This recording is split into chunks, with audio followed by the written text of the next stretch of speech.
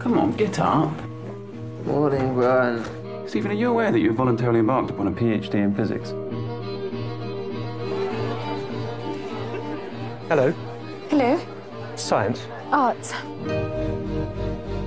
I'm a cosmologist. What's that? I study the marriage of space and time. The perfect couple. One never knows from where the next great leap forward is going to come, or from whom. What if I reverse time to see what happened at the beginning of time itself? Wind back the clock. Wind back the clock? Keep going. I don't know how. Yet. Keep winding! Where to? It's called motor neuron disease. Life expectancy is 2 years. I want us to be together for as long as we've got. It'll affect everything. You don't realize what lies ahead. This is going to be a very heavy defeat. But I love him. And he loves me.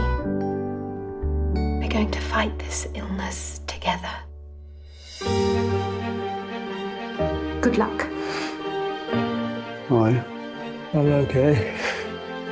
So, this black hole at the beginning of time. Brilliant. Brilliant, Stephen. Well done, Doctor. He has pneumonia. The only way he will survive will be to give him a tracheotomy. He will never speak again. Yes, he will. My name is Stephen Hawking. It's American. Is that a problem?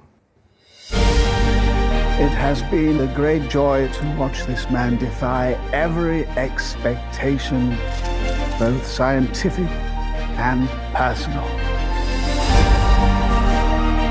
There should be no boundary to human endeavor.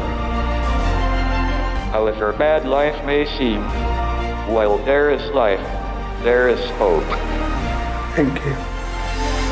Sorry, did you say something? I said, thank you.